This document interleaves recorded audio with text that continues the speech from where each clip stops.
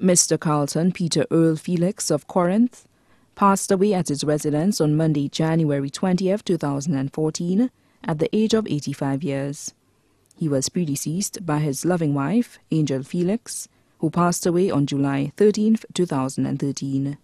Left to mourn his daughters, Mary Louise Felix, Angela Felix Alexander, his sons, Peter Felix, Charles Clark, his brothers, His Eminence, Kelvin Cardinal-elect Felix, Augustus Felix, his sisters, Edith Horsford, Sylvia Laura, Helen Felix, Uma Edwin, and their families, many other relatives and friends.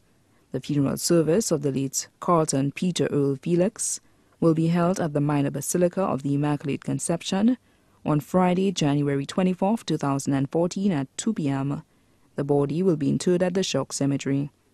The body now lies at the Ramballi's Funeral Parlor, Calby Road, Castries.